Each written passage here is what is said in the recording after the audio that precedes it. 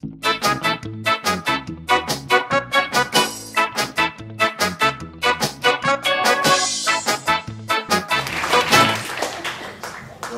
evening. It's a very important show for me.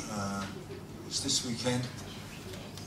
30 years ago, I gave my first ever comedy performance. And tonight is my second gig.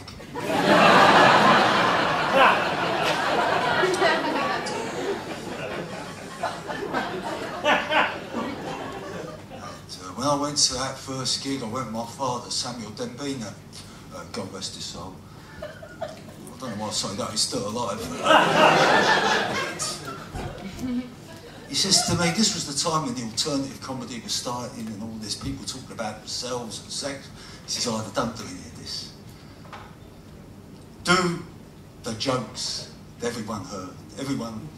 Do the old Jewish jokes. And this is the first joke. He gave me this that I ever told on stage. This fella, he goes in and he robs a bank. He goes in, he's got a gun, he's going bang, bang, bang, bang. Everyone's down there, so scared. He's covering him with the gun. He jumps over the counter, he takes the money, but as he jumps back over the counter, his mask slips. So he turns to one of the hostages and he says, you see my face? And the hostage says, well, no, I saw a little bit of your face, nothing. Go, bang! He does it. So he turns to this hostage, what about you? You see my face? He says, no, I didn't see your face. I saw a little bit of your hair, nothing. They go, bang! He does this one. So he comes over to this one, the third hostage, who happens to be a Jewish fellow. He says, what about you? You see my face? He says, me see your face? Of course I didn't see your face. My wife, she saw your face.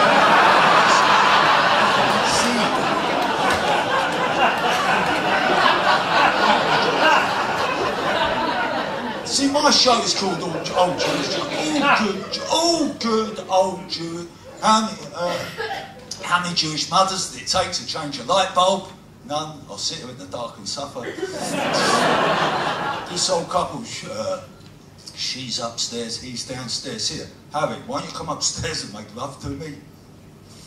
Yeah, I can't manage both.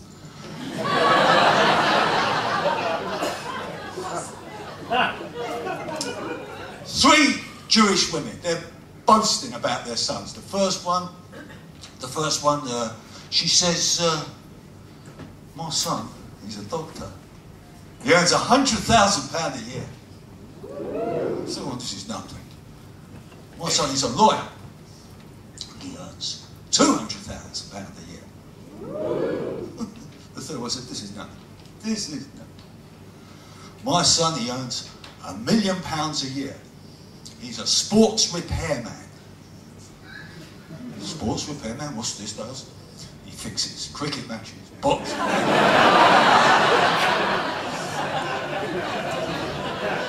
Now, I know some people, they come to these little showcase shows, they see a little bit of the show and they think they've seen the show. I don't blame you. If I was a customer, I'd do the same thing. But I've got a special Jewish offer for you.